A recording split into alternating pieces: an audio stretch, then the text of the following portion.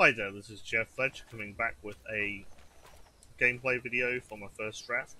First pick, first pack Nissa, so pretty pleased about that. Got a pretty good mid-range deck, decent amount of removal, a little bit of a party, something. So we're going to see if that's a thing that doesn't suck, I suppose. It looks alright. To be honest, I haven't found any crazy payoffs, and I'm not actually playing any creatures that look super shitty if they're not in the party. But what I'm hoping is that they just come together a little bit. I'm cool with this avatar thing now, that's decent. So I'm going first. Okay, I've got a couple of could be lands if I want them to be. That's actually nice. I think that card is, those cards even, are probably quite decent. I'll keep the 7. I might well want one of these lands to just be these guys to be a land, but I don't know yet, so let's leave it as forest. We've got a rogue and a wizard, so good start.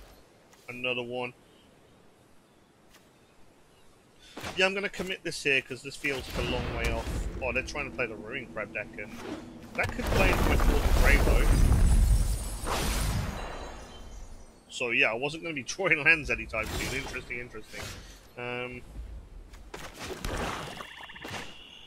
Okay, well this Black Bloom Rogue is going to level up nicely if my opponent insists on milling me, so that is going to give my opponent some shit. Give them something to think about. If they insist on trying to mill my whole deck, they could just sod off. I don't know how quickly they can do it. I hope I draw a removal spell to turn that nonsense off, but if I don't, I can at least try and punch their face off, which does seem a reasonable thing to be doing. I've noticed a gate in here, but I didn't see Essence Scatter, so I think that's right. Let's send this in. Menace of 2.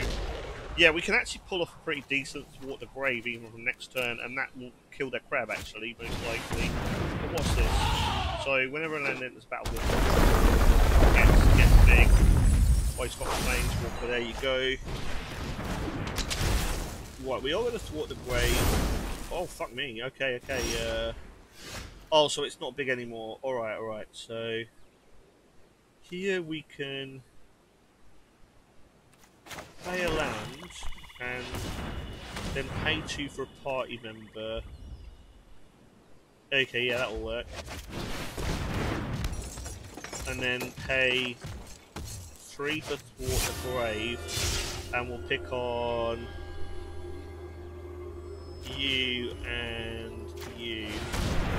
That's pretty big. I'm going to gain 3, that's cool, and I'm going to deal 4, so I'm actually going to nuke this Mammoth, because I want that out of my way. I don't want that ruining the life of my attacking guys. And I think he's going to have trouble spinning me out too quickly in this. I mean, I know he can hit landfall triggers and stuff, so I might only have, this is what, 3 cards a clip. So he can hit like up to 3 land drops this turn and give me really only 2 turns left, but I think I can do it, hopefully. Yeah, especially with Strength of Solidarity, that's kind of nice. And that this is going to get plus power. That's a nice one.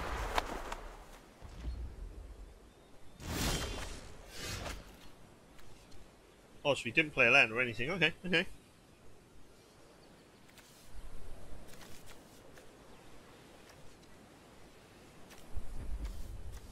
just kind of seeing what he'll probably kill of mine, but it actually won't matter.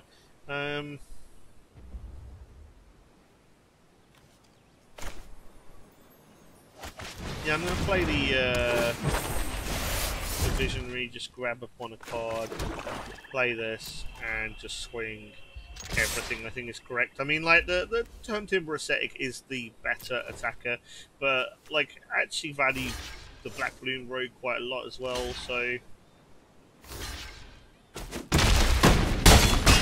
that not an instant? Oh, it's a sorcery. Right, okay. That shit happens. Well, also, given that my opponent didn't mill me for a shitload that turn, which they would have needed to kill me this turn, because I don't think they can mill, like, they'd have to mill 18, and that's impossible in a turn, so I think that puts me okay over the line. Alright. Interesting. The crab turn 1 is always quite tense and limited, because they're never far away from wrecking you. It is interesting, there's a number of cards that work directly against that strategy in my deck. So it turned on, that double reanimate is freaking sick.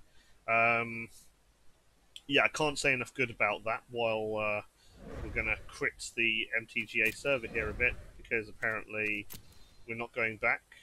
Or are we? Yeah, there's been a lot of server problems today. They obviously haven't really thought that actually they'd be running a pre-release that lots of people would want to do in a world where they can't otherwise play the pre-release. That hadn't really occurred to a big company like Hasbro. Oh no, they just weren't really smart enough to realize that particular one. So this is the kind of thing that's been happening a lot. It took like an additional 2 hours to get onto the server in the first place, and apparently lots of trouble because they had no idea that a lot of people would want to choose this way to play Magic. Interesting. Hmm. So, what I might do is stop this video here, which is a bit lame, and then just reboot my client. Alright, thanks a lot. Back in a tick, hopefully, maybe.